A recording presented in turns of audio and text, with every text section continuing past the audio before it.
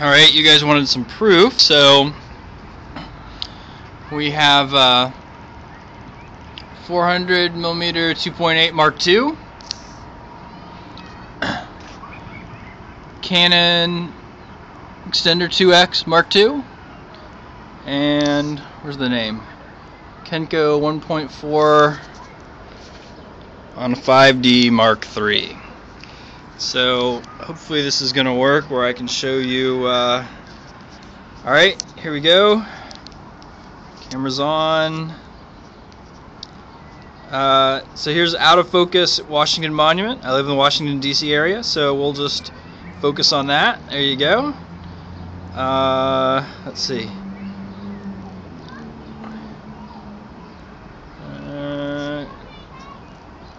Airport. Oh, there we go. There's the, whoops, stay there. The Capitol Dome. We can go with some different settings here. Oops. There's Library of Congress. Get a little tour of DC.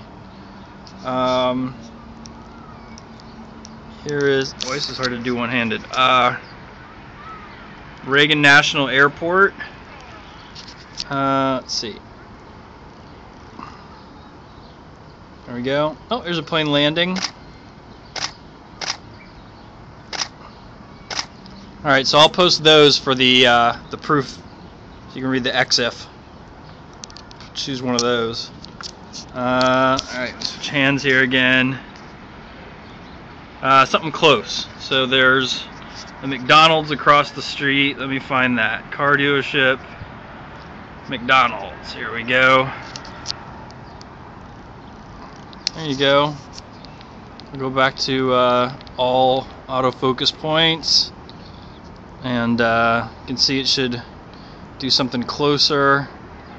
See? It works. F8. It works really well, actually. And what I'll try and do is, I don't know if there's any planes about to take off. But actually there is. So they usually pass in front of the Capitol. So let me, what the hell was that? Capitol. Alright, so I'm going to go a little bit above, and hopefully this is going to enter the frame of view as it passes above the Capitol.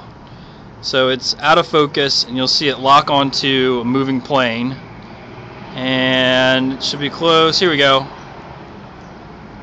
Come on. There we go.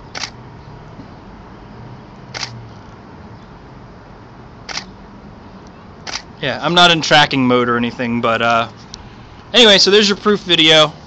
And like I said, I will did this all in one take so that you know there's no shenanigans. And I'll post a couple of those pictures. I'll post the raw so you'll know I didn't jack with the EXIF. Alright.